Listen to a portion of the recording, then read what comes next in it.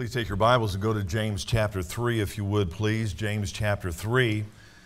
As you know, we, through this series, have entitled each message, Living for Jesus.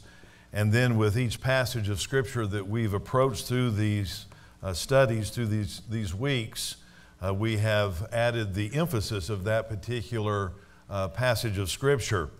And this morning, we're living for Jesus. And it takes words. Living for Jesus takes words. Of course, we want to look at the entire chapter of James chapter 3. And I'll begin by reading, beginning in verse 1 down to the end of the chapter.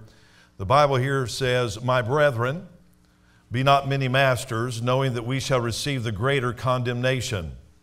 For in many things we offend all. If any man offend not in word, the same is a perfect man, and able also to bridle the whole body. Behold, we put bits in the horses' mouths, that they may obey us, and we turn about their whole body. Behold also the ships, which though they be so great, and are driven of fierce winds, yet are they turned about with a very small helm, whithersoever the governor listeth.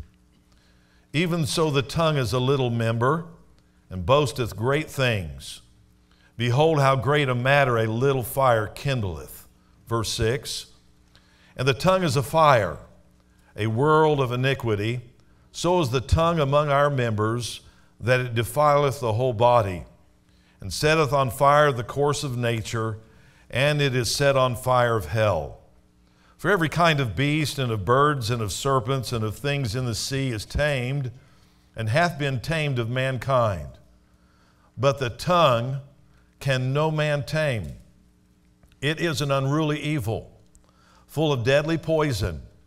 Therewith bless we God, even the Father, and therewith curse we men, which are made after the similitude of God. Out of the same mouth proceedeth blessing and cursing. My brethren, these things ought not so to be. Doth a fountain send forth at the same place sweet water and bitter? Can the fig tree, my brethren, bear olive berries, either a vine figs? So can no fountain both yield salt water and fresh. Who is a wise man and endued with knowledge among you? Let him show out of a good conversation his works with meekness of wisdom. But if ye have bitter envy and strife in your hearts, glory not and lie not against the truth. This wisdom descendeth not from above, but is earthly, sensual, devilish. For where envy and strife is, there is confusion and every evil work. But the wisdom that is from above is first pure, then peaceable, gentle, and easy to be entreated, full of mercy and good fruits, without partiality and without hypocrisy. And the fruit of righteousness is sown in peace of them that make peace." When working at the Indiana State Prison, there were many times where I saw the value and the importance and power of words. One particular event happened as I was in E-dorm, and as you know, we had 110 men on one side, and we had a day room and 110 men on the other, and making the rounds, I got into a conversation with one of the inmates, and as we were talking, some other guys who were overhearing the conversation began to say to this inmate, "Are you going to let that officer talk to you that way?" And they began to chime in, and at first this other guy and I, we were having a decent conversation. Things were going well. And then, of course, it escalated because of all the input from other sources. Pride got in this guy's way, and we had issues that we had to contend with from that time on. But at the same time, I saw the value and the importance and the power of the right kind of words. I also know as a pastor, I'm always astounded as I preach the Word of God and how God works in minds and hearts.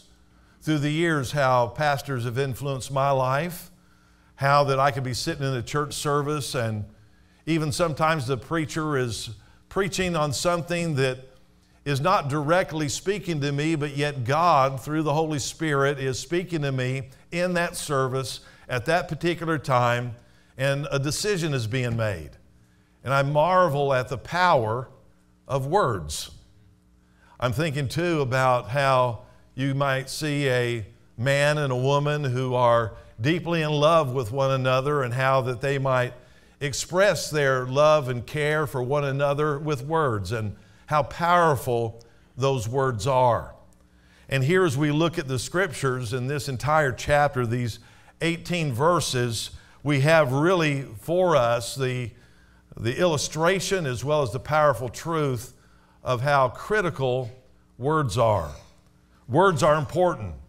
God has chosen to use words to mankind. He's given us His Word, the Bible. In Psalm chapter 12 and verse 6, the scripture says, "The words of the Lord are pure words, as silver tried in a furnace of earth, purified 7 times. Thou shalt keep them, O Lord. Thou shalt preserve them from this generation forever." In John chapter 6 and verse 66 and following, it says, "From that time many of his disciples went back and walked no more with him. Then said Jesus unto the 12, Will ye also go away? Then Simon Peter answered him, Lord, to whom shall we go? Thou hast the words of eternal life." I've outlined this chapter this way: the personal responsibility of the tongue in verses 1 and 2, and the power of the tongue in verses 3 to 7, the problem of the tongue, verses 8 to 12, and the pictorial condition of the tongue in verses 13 to 18. And here we have laid out for us in verses 1 and 2 the personal responsibility that's ours in regards to the proper use of our tongues. Once again, it says, "My brethren," so we need to keep reminding ourselves that the truths that are being emphasized here are not directed to the unsaved, but to the believer. And of course, we know that this is a Jewish-oriented book as we look at the general epistles, and we see that this happened because of the dispersal when persecution came to the church there in Jerusalem. In Acts chapter 8, the Christians were scattered throughout the then known world. And so they went everywhere, the Bible says, preaching the gospel. And so James is given to help Christians live out their faith, even in the midst of intense persecution and trouble and trials. And so we see here how critical it is for us to understand that this is not written to the unsaved, but to us. So this is a problem that we have. This problem here with our tongues. Every single one of us. The Bible clearly says in this passage of Scripture that the tongue cannot be tamed. Pretty stark words for us. And so I see here it says, "My brethren, be not many masters." And isn't that what the world is always looking to be, the top dog, so to speak? To be number one, to sit in the president's chair, so to speak. "My brethren, be not many masters, knowing that we shall receive the greater condemnation." And it's not talking about condemnation, is not talking about hell. It's talking simply about judgment. We're going to be held to a higher standard as believers. And it says here, "For in many things we offend all. If any man offend not in word, the same as a perfect man."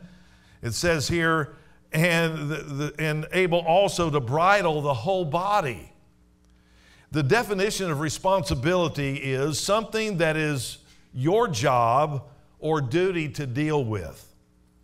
It means to be in a position of authority over someone and to have a duty to make certain that particular things are done. And so here we have in these verses of Scripture, in these first 2 words where once again it says, "My brethren," we have a special challenge that's been given to us.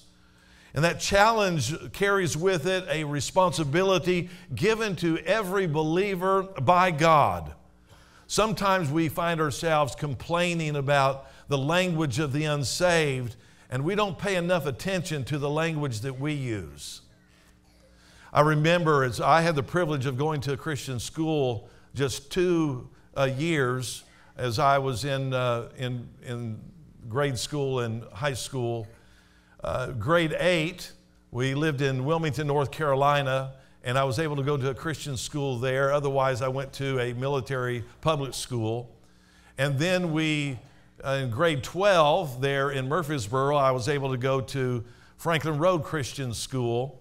But until that time, as I was in the public school, I remember going to Riverdale High School there in Murfreesboro, and the Christians would all gather together. We had a block system set up, and so we always tried to hang out together and just encourage each other. Some of us were from different Baptist churches there in the area and so on. We formed a Bible club, and we tried to eat lunch together and so on. And I can remember that we were really cognizant of the fact as we were in school that we wanted to make sure that we kept a good testimony.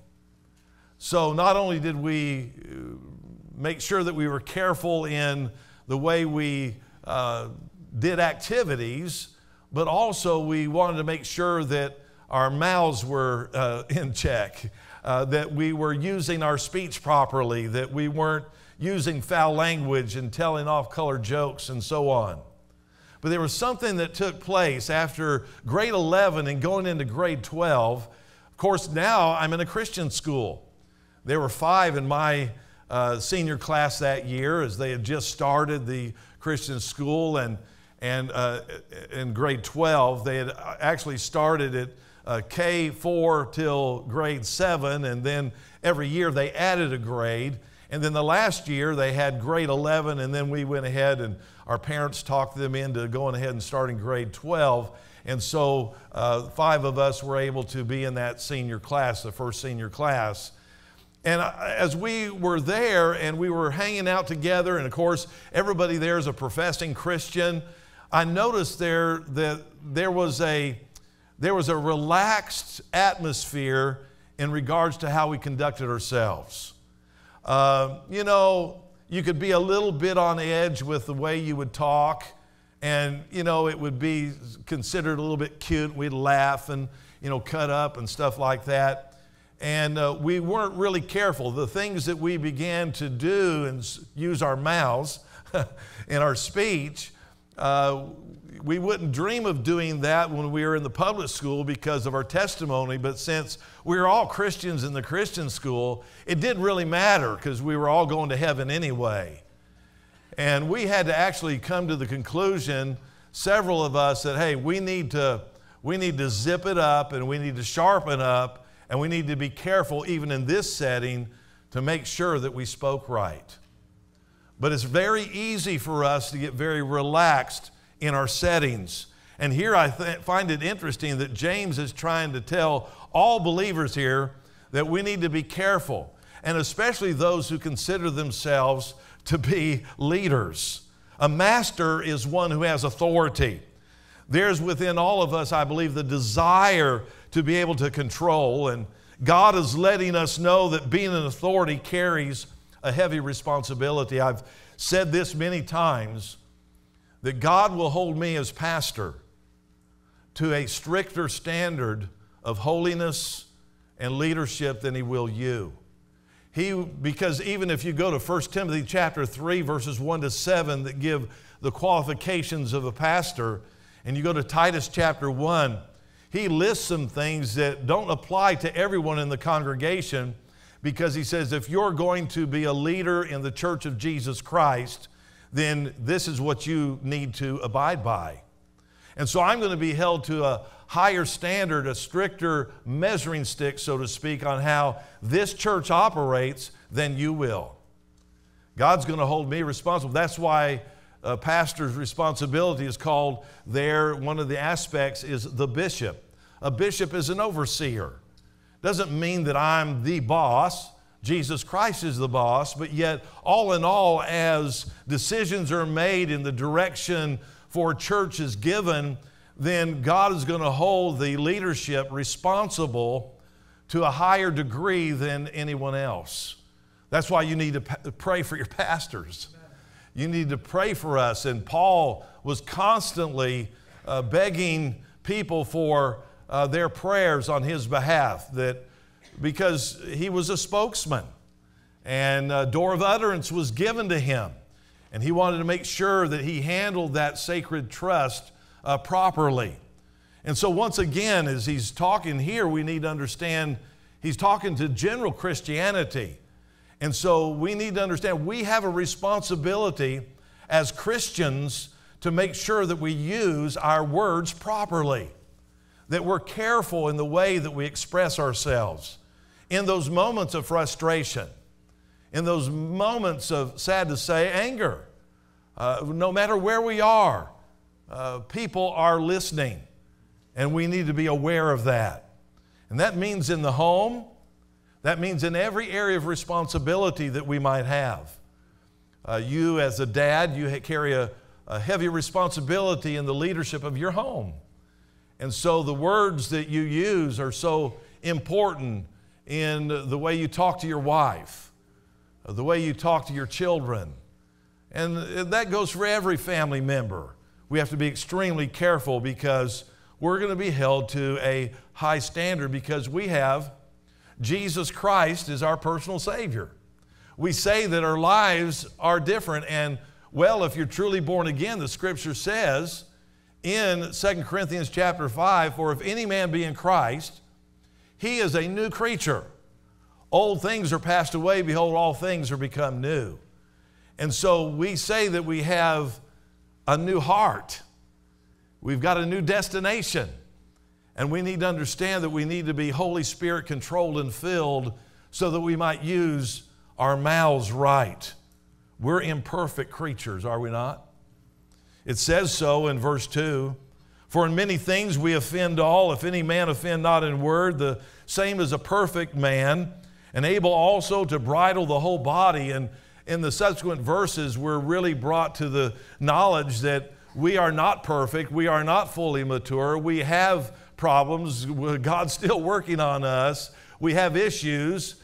We are being daily conformed to the image of Christ, but we've not arrived yet. Paul said, I count not myself to have apprehended. And so here he says that if you were perfect, you'd be able to bridle the whole body. Then it goes on and says, but you can't. And so we will have the tendency, if not careful, to offend one another. Offend not only the world, but one another in the church. How many times people take offense because something is said, maybe in haste? Maybe there's a disagreement and words are exchanged that maybe you haven't been careful about and someone gets offended. Sometimes it's just a slight, seeming a slight, or maybe it's the tone of the voice that's used. And you and I need to be careful as believers, because if we're not careful, we will offend one another. We see here the power of the tongue mentioned here in verses 3 to 7. And James illustrates and gives us several snapshots here of just how vital this little member of our body is and how dangerous it is. And he says this in verse 3. He says, behold, we put bits in the horses' mouths that they may obey us, and we turn about their whole body. You know, horses, they vary, of course, in weight, but generally speaking, the smaller ones, horse being about 800 to all the way up to about 1,200 pounds, unless you're talking about the big guys.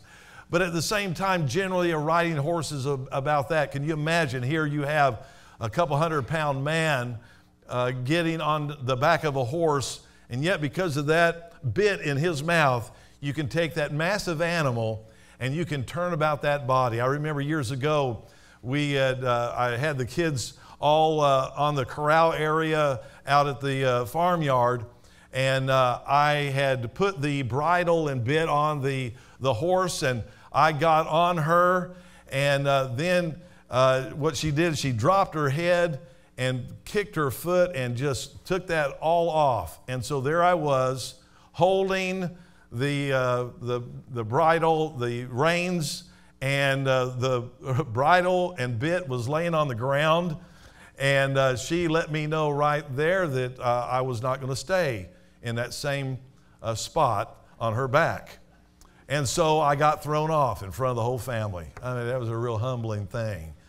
But you know what? It's amazing when it did not have that bit in its mouth, how powerful that animal is. It's also amazing how that when it was in her mouth, how you could make her do and turn where you wanted her to go. And so that's what the Bible is trying to tell us here about the tongue. And so these Jewish folks, being used to the stock animal, they would understand the illustration that's given. So in verse 4, he goes on and says these words, "Behold also the ships, which though they be so great and are driven of fierce winds, yet are they turned about with a very small helm, whithersoever the governor listeth."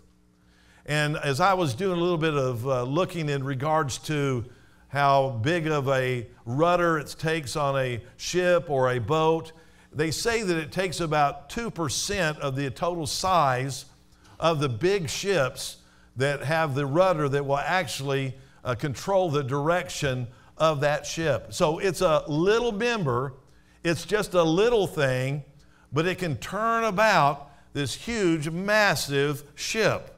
Just as that little bit of metal in that horse's mouth can turn about that powerful, muscled body of a horse.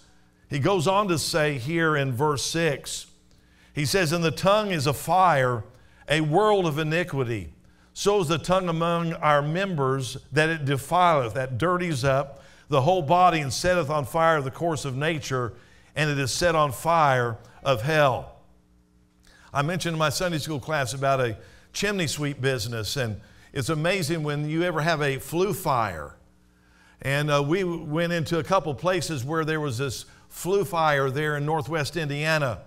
And it would, as it would catch that creosote on fire in the flue, it was amazing how it would begin to suck and want that oxygen.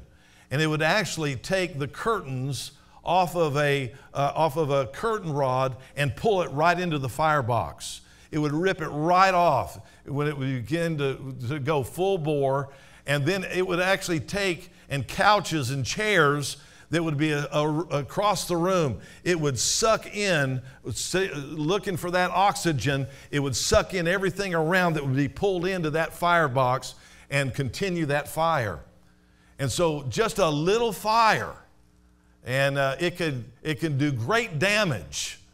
We know that year after year after year, when Manitoba puts out the alerts about the fires up north, and a few years ago, there were like 180 fires going all at one time in Manitoba, and it creates a lot of trouble and trials. And I know in Uranium City, Brother Pfaffenroth would talk about one year they couldn't even have camp because of all the smoke from the fires that had been going on in northern part of Saskatchewan. And so how great a matter a little fire kindleth. And let's not get hung up on the fire happening in the forest. We need to understand that if there's an improper use of our mouths, it can create a lot of damage. And we need to be aware of that as believers. Not only do we hurt the unsaved from coming to a saving knowledge of Jesus Christ, you say, how does that happen? Because when they hear us talk amongst ourselves improperly, then why would they want to accept Christ? We've lost our platform from which to give the gospel. And so then also, if we're not careful, that little fire will hurt our brothers and sisters in Christ and create a lot of damage that sometimes is insurmountable in some people's lives.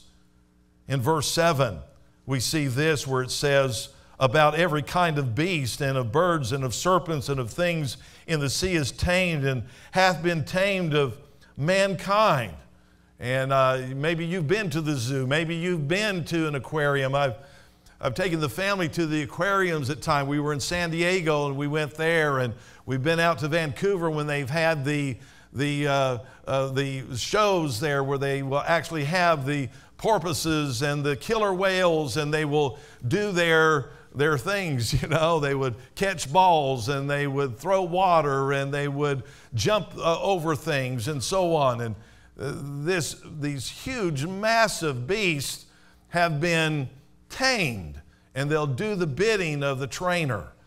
We were in Thailand and we took a ride on an elephant, and how that those trainers would be able, just with a little stick, just tap the leg and get them to go down and allow a person to get up on their back and then to take a walk. And we went to one place where they were rolling logs and things of that nature and doing what they were trained to do. They were tamed that way. The Bible says every kind of beast, and of birds, and of serpents, and of things in the sea is tamed, and hath been tamed of mankind. Notice, though, that our tongues, as I mentioned, can bring us trouble. Look at verse 5. Even so, the tongue is a member, and boasteth great things. Behold, how great a matter a little fire kindleth. And so we can use our tongues for trouble or for great blessing, to bring encouragement. And there's more encouragement needed amongst the body of Christ today than discouragement. Discouragement and troubles and trials will happen just naturally as we seek to live for Christ, but at the same time, how about the encouragement that we need? How about our brothers and sisters in Christ that are struggling in certain areas of their life? It talks about that in Galatians chapter 6 and verse 1. It says, my brethren, if a man be overtaken in a fault, ye which are spiritual, restore such a one in the spirit of meekness, considering thyself, lest thou also be tempted. So we need to understand that there are some times where we need to draw up alongside one with another and encourage one another. We see a brother or sister having a tough time, we need to give a word of encouragement. It might just be a tap on the back. It might be just an encouraging text or word. Just different ways to let them know that you care, that you're concerned, and that you love them, and you want to be an encouragement to them. And so he's writing to believers once again. So this message is for us. It's always thrilling to be able to tell those outside what they ought to be doing and the way they ought to be living and the laws they ought to pass, but we've got so much work to do amongst ourselves. And then as we are becoming more and more like Christ, then our testimony would shine all the brighter, because the Bible says a city that is set on a hill cannot be hid. And just as you're driving into the city and you can see the glow of Winnipeg miles and miles away, that's the way the believer, as we live out our Christianity, they will be able to see the light of the glorious gospel. They'll be able to see Jesus. And as they see us living right and doing right, then I say it gives us a platform, a place to be able to get on our soapbox, so to speak, and be able to present the gospel. But we need to understand that they're listening to our speech all the time.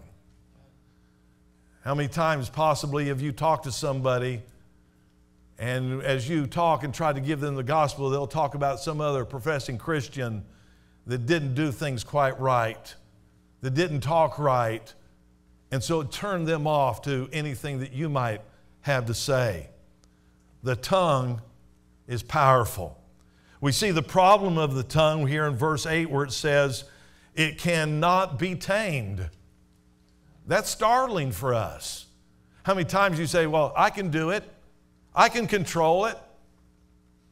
The Bible says you can't.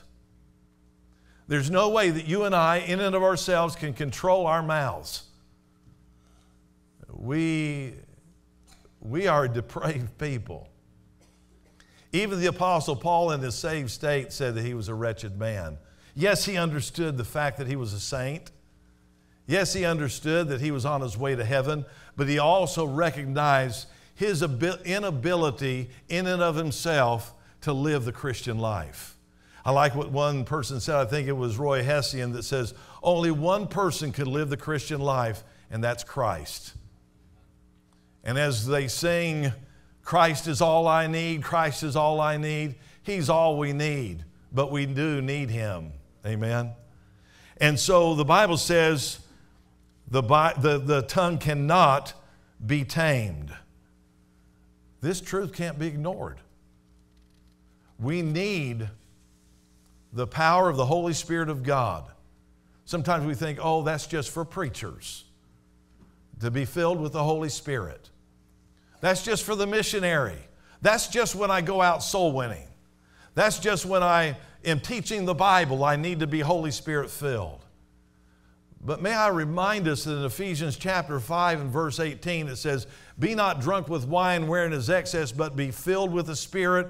That was written to a local church. That was written to everyone in the local church. Because right after that, it begins to talk about husbands and wives, and then children, and then bosses and employees. And then it closes out in chapter 6 about putting on the whole armor of God that we might be able to stand against the wiles, the tricks of the devil. And if we're not careful and we don't allow the Holy Spirit of God to control that little member in our mouths, we can do great damage. Colossians chapter 4, verse 6 says, let your speech be always with grace, seasoned with salt, that ye may know how ye ought to answer every man. And I'd like to go to that passage of Scripture. And you know, Colossians, the emphasis there is the preeminence of Christ. And I want to begin reading here just a few verses. We'll end up at verse 6 of Colossians chapter 4. But notice what it says here in verse 1. Masters, give unto your servants that which is just and equal, knowing that ye also have a master in heaven. Continue in prayer and watch in the same with thanksgiving, with all praying also for us, that God would open unto us a door of utterance to speak the mystery of Christ, for which I am also in bonds, that I may make it manifest as I ought to speak. Walk in wisdom toward them that are without. It's talking about this unsaved. Redeeming the time. Let your speech be always with grace, seasoned with salt, that ye may know how ye ought to answer every man. So once again, just to drive it home that if we're going to be effective as a church in reaching our world for Christ, we have to watch our mouths. Not just with them, but with one another. We have to be careful at how we use our speech because the world is watching. The world is watching, but they're also listening. They're listening. How many times have you been sitting in a restaurant and your antenna's been at another table? It's always interesting when I could go into a restaurant and I sit down in town and how all of a sudden I notice people are listening. My wife says, your voice carries. Be quiet. And my voice does carry. But it's amazing how if you're listening. I can remember being in, I think it was in Chicago Airport, O'Hare, and I'm at a restaurant eating, and I was in between flights, and so I'm sitting there and I'm by myself and I'm hearing a couple of people talk behind me. And that was some vile conversation going on. And it was two ladies, two women. And I couldn't believe the verbiage coming out of their mouths, how vile and wicked it was. People are watching, but they're also listening. They're also listening. We see here as well, and I'll have to rush through this here, the pictorial condition of the tongue in verses 13 to 18. And I believe that James, it's interesting how he begins to even press this matter all the more. And you say, Pastor, you mean to tell me you're going to give the entire message on this Sunday morning to just this one topic on the tongue? That's what the Bible does here. Out of 5 chapters, it spends an entire chapter talking about the tongue. So this has to be very vital and important for each and every one of us. And he gives some negative pictures first. In verse 14 and verse 16 it says, but if ye have bitter envying and strife in your hearts, glory not and lie not against the truth. This wisdom descendeth not from above, but is earthly, sensual, devilish. For where envying and strife is, there is confusion and every evil work. Now stop and think about that. Every evil work. I can think of a lot of evil works. I mean, go to Romans chapter 1 and read that chapter. Read the list of the flesh in Galatians chapter 5, verses 17, 18, and 19. The works of the flesh are manifest, which are these, and it lists the whole gamut of them. Every evil work, because what? The tongue is not being used properly. Because we are not keeping, through the power of the Holy Spirit, that little member in check. Talks about self-promotion here, seeking position. And there in verse 14, but if you have bitter envying, you envy brothers and sisters in Christ that may be having more opportunities for service than you feel like you deserve to be where they are. Why are they doing that and I'm not?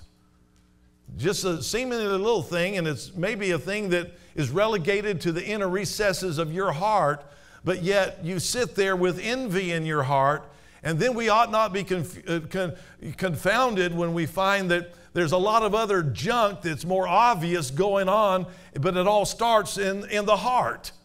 There's confusion in every evil work, the Scripture says. Proverbs chapter 27 and verse 2, I think, deals with self-promotion all the more. And well, that's one of the dangers, I think, of our North American culture, is we have the tendency to lift ourselves up and praise ourselves. We have to be careful of that. The Bible says, let another man praise thee, and not thine own mouth, a stranger, and not thine own lips. What you need to do when people praise you is pass it on to the Lord. Because without you, you're nothing. Without Him, I am nothing. And it doesn't matter what position we have or how popular we may think we are. The fact of the matter is, it's only by the goodness and glory of God that we're able to do anything. Because without Him, we can do nothing, and nothing is nothing. There's strife that takes place in verse 16. And strife is seeking to win people to your side, where you say, oh, this is causing cliques and picking sides and arguments and disagreements. And then there's the lifting up of yourself with pride and boasting about maybe something you've done. And the fact of the matter is, it's like Deuteronomy chapter 8. You ought to read that chapter sometime in your devotions. And the Lord clearly says, I'm the one that gave you power to get up in the morning, to go to sleep. I'm the one that gave you power to get wealth. I'm the one that gave you power to go out and earn a living. And you know, it could be taken from you just like that.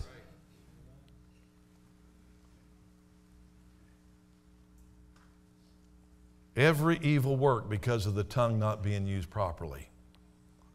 But notice, not only does he talk about the negative aspects of the tongue, but he talks about the benefits or the positive pictures of the tongue given to us in verse 17 and 18. Notice he says this, but the wisdom that is from above, that's godly wisdom, is first pure, that's without defilement, it's bathed in humility, I say, and it's the accomplishments we do are for the glory of God.